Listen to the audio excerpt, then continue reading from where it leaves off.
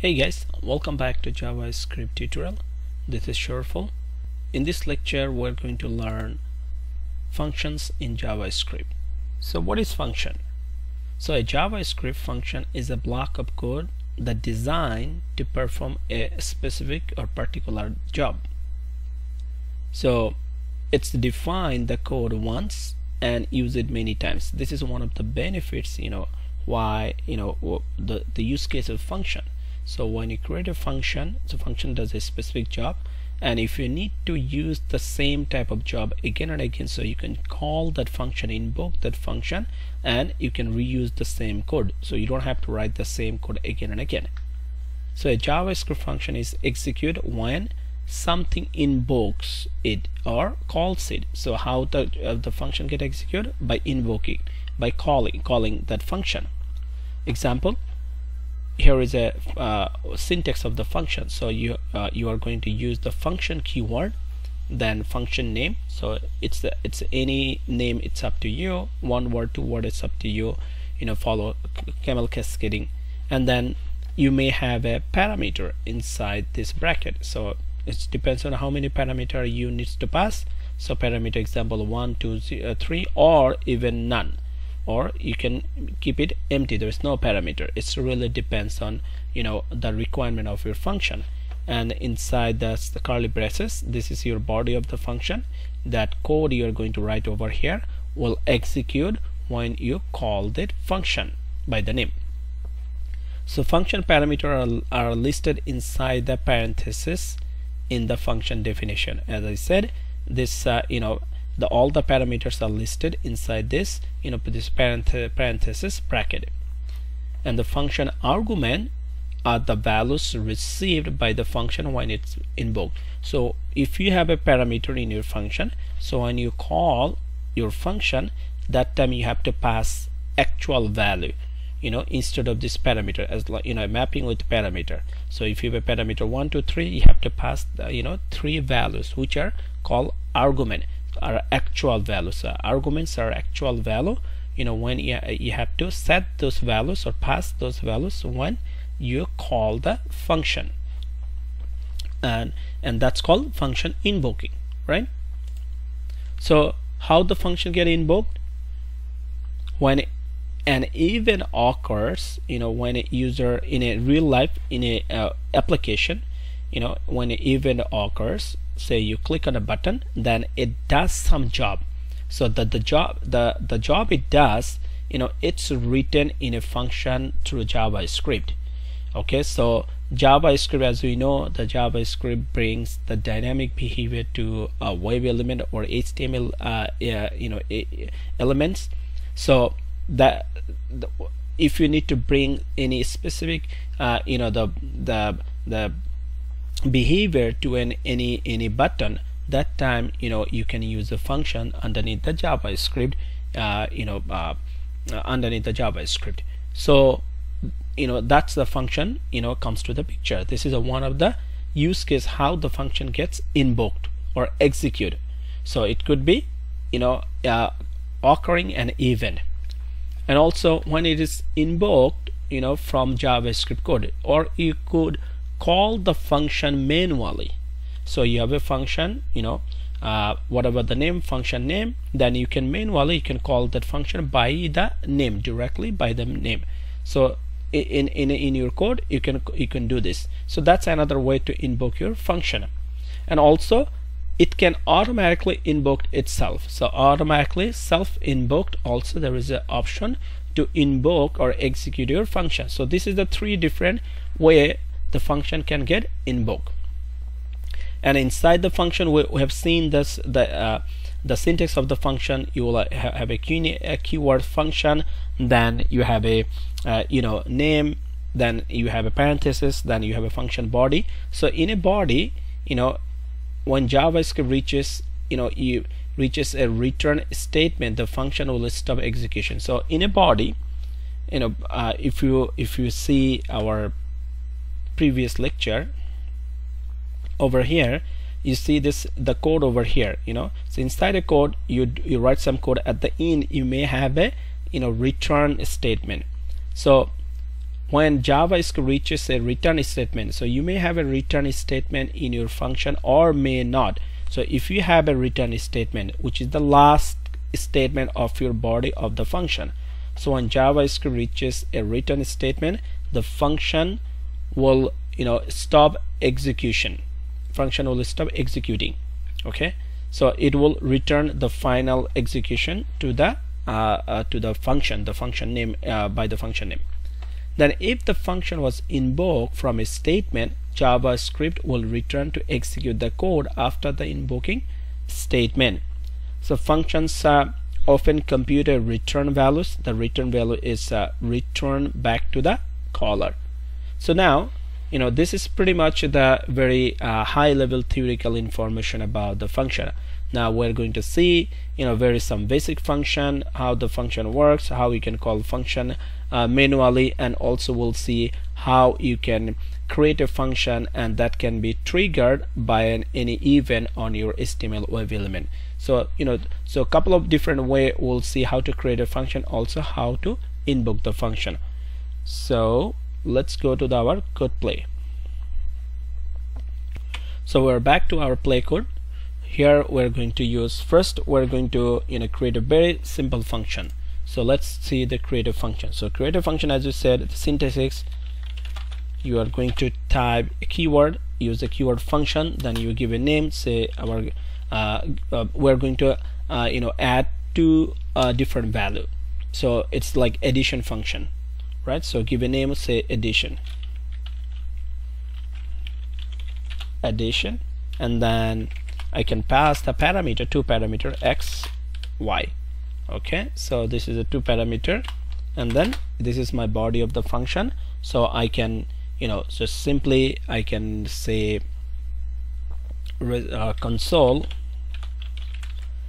console.log, and then I can just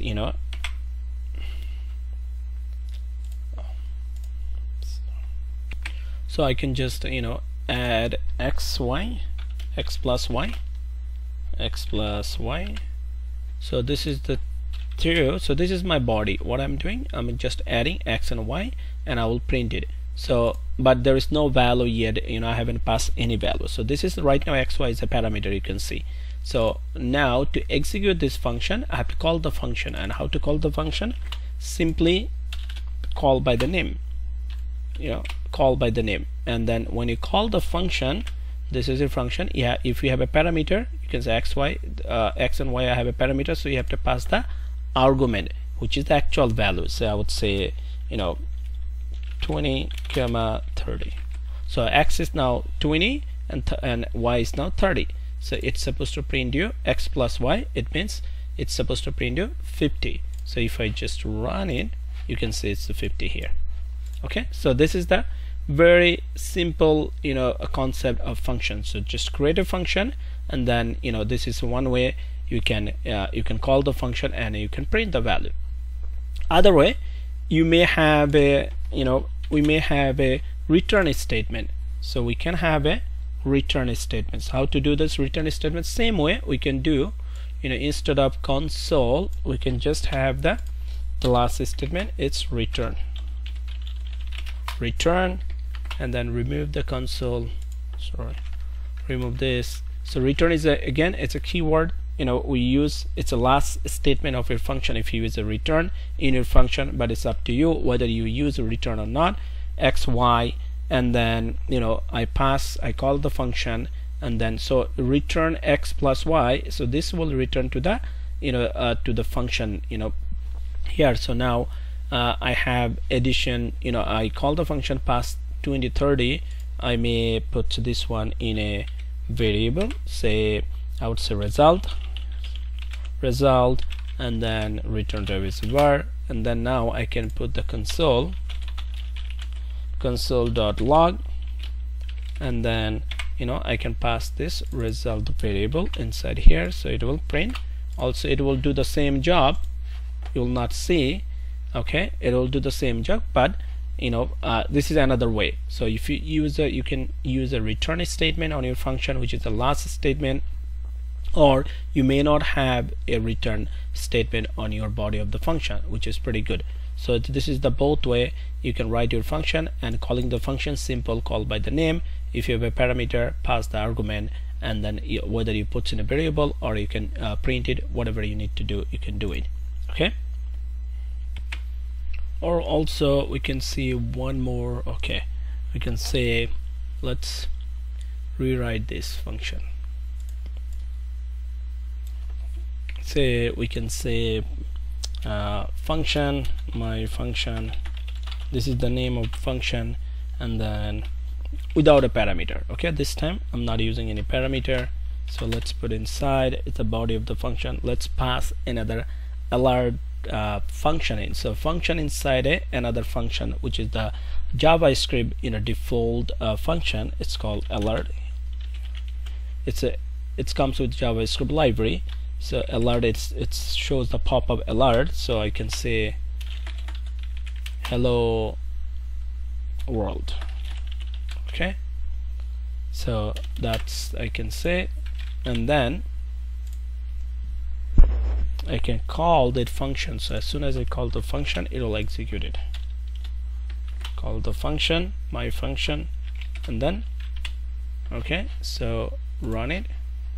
You can see, so pop-up window will come up, the same text it has. So it is a function without any parameter. So I didn't pass any parameter, and there is no return statement too. Okay, so that's the way you can create a function and also call your function. So it really depends on you, what type of function you need, is whether it would include a parameter or without a parameter. Okay, you return the statement or without a return statement.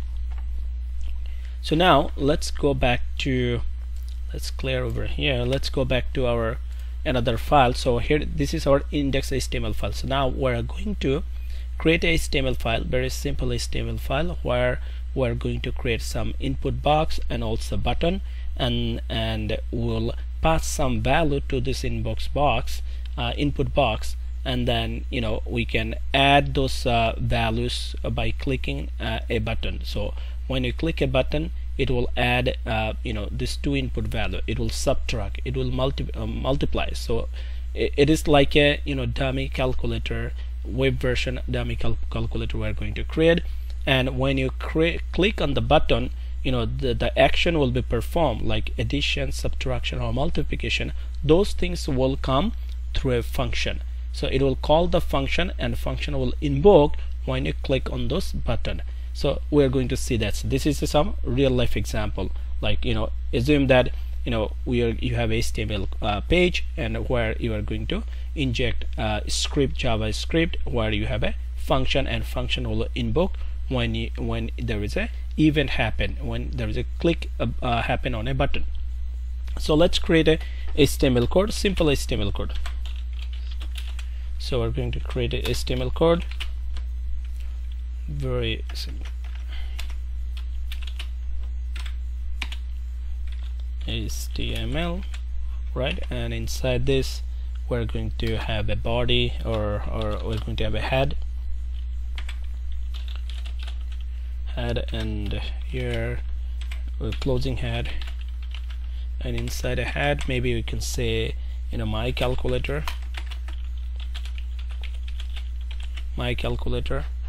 okay. And after that we'll have a body. Let's create a body, and let's create a closing body,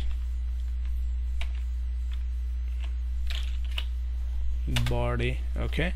So this is a closing tag and opening tag. Between this closing and opening body, we're going to write all those things. So first we're going to create two input box, so input field. So tag would be input, create an input field. So let's give an ID of that element. So I would say example box 1, this is the ID, okay, and then close it. Okay, so this is the first input field, and then same way I can create another one, just copy it and paste it there. So just change the ID name to 2. Okay, so this 2 input field been created. If you just click on there, you can see. my calculator, and there's a 2 input field been created. Okay, and let's after that I wanna put a I wanna put a button over here. So if I wanna put a button, so let's put another break so that it goes to the next line, next next new tab, and then let's create a button, and then the field name is button, so tag is button, ID equals to first we'll give a let's give a name or ID for that field so that I can call that field. So give a add btn button. Okay, add button, and then what would be the text on that field on this button. So we'll give first is add. Okay, and then close the button. Sorry, close the button. Okay, so let's see, if you just run it, you can see there is a add button, right? And here if you just add some value, nothing will happen. If you click, there's no event trigger when you click on the button, because we haven't create any function and link with this button, we haven't done yet, so that it's execute and resolve the value, shows the result value. So that's what we're going to do. Okay, so we'll create some function that will add these two values, and then it will invoke when this add button is been clicked. Okay, so we will have a relation, have a link with this button with the JavaScript function.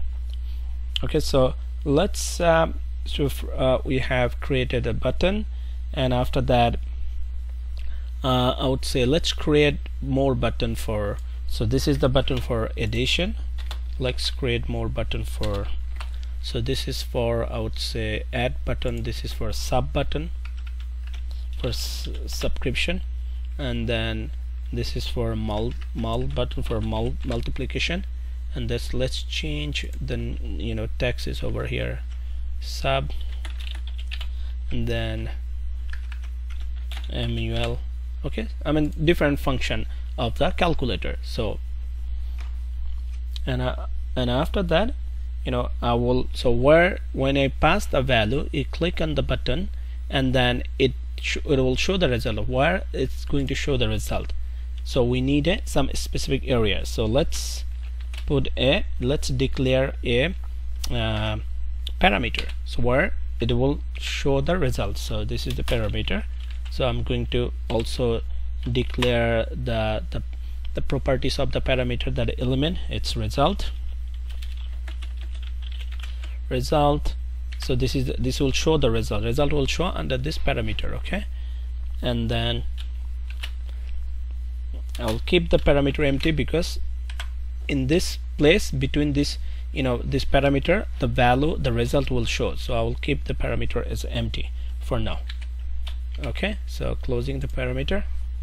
So now, so this is my body so far is good for now. If you just refresh it, you can see add sub mul, so 3 button it shows.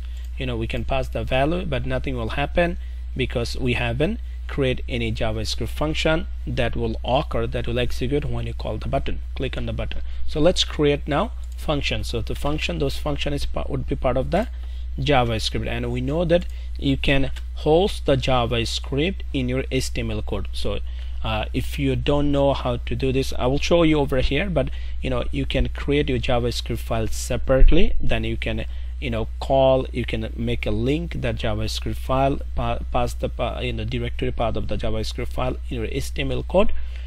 That's the way you can make a connect between your HTML and JavaScript, or you can direct embedded the JavaScript code in HTML code with HTML. So the bottom line, JavaScript works along with HTML. So JavaScript have to be hosted by the HTML code. So right in this example, I'm going to write the script code over here, JavaScript. So to do this, you have to type the tag name for script.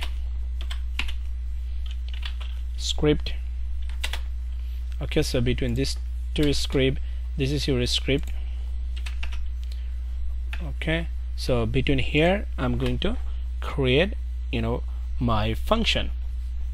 So first function would be, so how to create a function? Very simple. The function keyword, and then you give a name. So for the addition, I will give a name addition. This is my function name, okay? And then there's no parameter, and here next is I'm going to pass this is the body of the function. Body of the function would be, say, now what would be the in this function, where this addition, where the two values, so two value, it will be in this two box, in this two input field. So I have to get those value, so that over here I can do the addition. So to get the value from this two input, where this two input field, it's over here. This is the two input field, right? And they have a both ID, two element ID. So I can call, in a JavaScript, it has its own the built-in default object is called document. Document is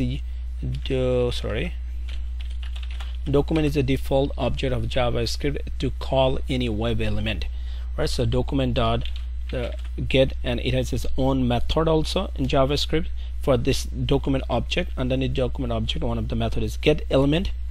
Get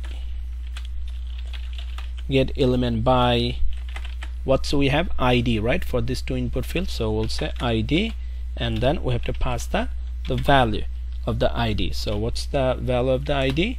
So first is box one, right? So this input, and then we need to get the value from this. So now by this line, we're calling this box, we're identifying in the this first input field, and then we need to get the value inside the box. So there is a method is called value. So you can get the value from where? From here, okay? So this will get the first value, and then the same way I can get the second value from the second input field, right? You just change the ID. So what's the ID for the second one? It's box 2, right? So this will get the two value, right? And now let's put this two guy in a two variable, so it will help. It will be easy to make a addition. So I would say a, or then return to this bar. So same thing will be here. So I would say b, bar, right? And now let's declare another variable. It's called final result. Final result equals to, okay, like equals to. So now I need to add this to, for if I want to, for this addition function, right? So I can do a plus b, I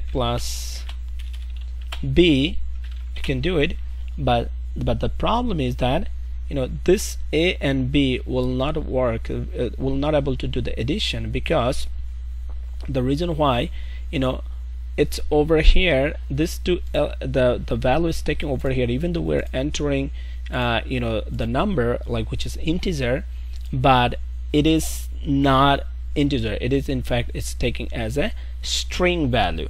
So we have to convert this this to a string to integer. So there is a method in JavaScript, okay, to convert a string to integer. Is called parse, okay, parse int. And now what do you want to convert to integer? A. Then plus you do the same thing, right? You'll just add with the b, right? So it will, so the value of a now it's completely in integer format, and b also is completely integer format, right? Now you have the value a plus b, which is the integer value, where in final result over here in this variable. Now you can pass this variable, where we want to pass this variable over here. Whatever the result is holding, this value result, we can pass this value to over here in this parameter. Okay, that's what we want, because that's why we created this parameter, so that in this parameter, in this place, the result shows somewhere over here. So what's the result will come up from over here. So let's call this guy. Let's call this guy again. Document by let's call this guy. Let's call this guy document by get element ID by what's the ID for this P? It's result, right? So let's change over here result, and then over here in this, so it is, and they have a method is called inner HTML. This is also JavaScript inbuilt method, inner HTML, and then equals. So don't worry about this, because I'm using a free version of Play Code. That's why they are giving me notice. So inner HTML equals to, so where what HTML, what's code, or what's the value you want to put over here. So I want to put the value, what's the result is comes up by this variable. This final result is holding, so place the final result. Okay, so that should be good for now. Okay, let's run it. Okay, let's pass 10, 20 and click on add. Okay, hold it. So I did a plus b, then call over here, right, function.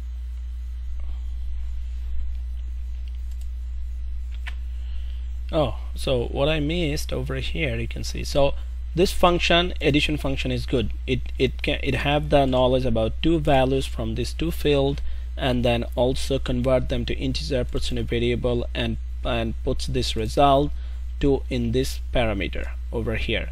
But now this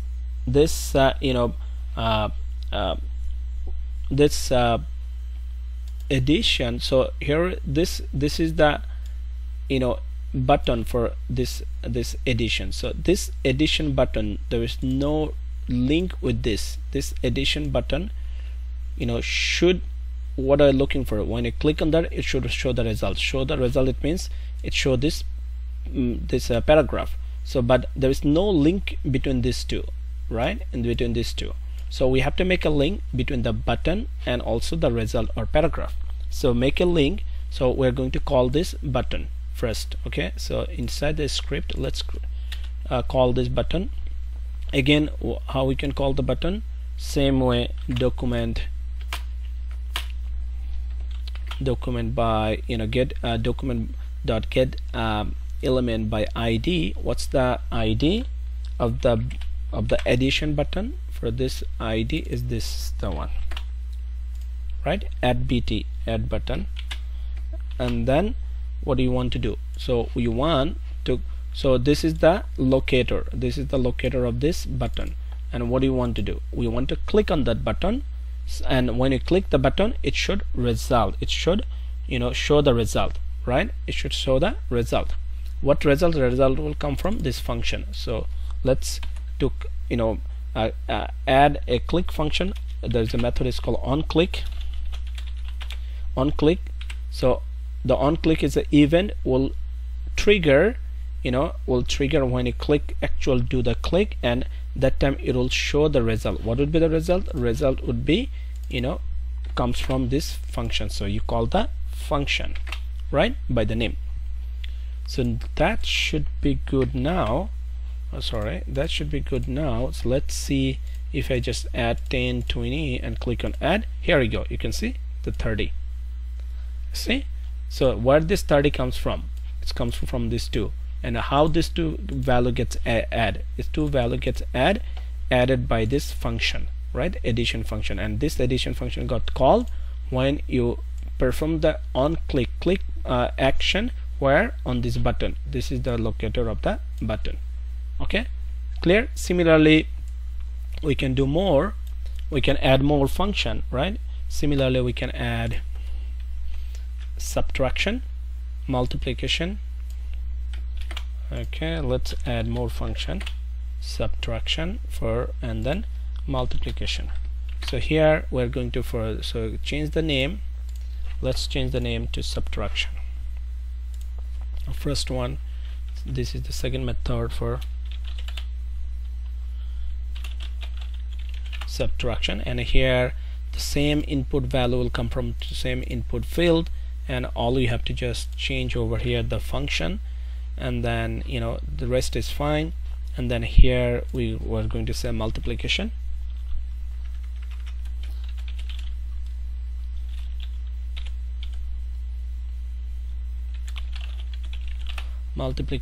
And then here we're going to just add our function, okay, arithmetical function, okay, and then similarly we need to add over here. So this is the on click function applied to add button, right, the add button. So similarly we have to call this subtract and multiplication button, make a relation with the function, with the actual function that will show the result. So same thing, we can just copy, update here and update here. So where is the subtract button? Locator is over here for the sub. This is the ID, so update your ID. And then what function will call? When you click on there, it will show the result from where? From this subtraction, not the addition, right? So you have to change over here, you have to call the right function. Similarly for the multiplication, so you call this is the locator, right? This is the ID of the multiplication, and when you click on the button, it will call the multiplication function. So update the function name, right? So pretty much that should be good. Let's close this. Sorry for this, okay, let's close it. So let's add, we'll do the first addition, right, 30. So next we'll do the subtraction. So in the subtraction, let's do 20 by 30 to make it easy, 10, right? And then we'll do multiplication. So 20 into 10 should be 200. You see? So this is the way you can create a function in your script, on your JavaScript, and you can call the function, and you can add those results based on different event on your different button. You have like different web element, and on the web element you can apply some of the action, and this is the action. It's like will be trigger and will show the result. A result will come from your JavaScript function. Is that clear? So I hope you like it. This makes it very clear, the concept, the use case of function in real life example, HTML code, as well as just simple function. When you create, you can have a parameter, you may not have a parameter, you can return the statement, you may not have the return the statement, whatever the body will be, it really depends on your requirement. Okay, thanks a lot. Stay tuned, there's a lot to learn. If you find this tutorial was helpful, please like and subscribe with others, and we'll see you in next tutorial. Have a good one. Bye bye.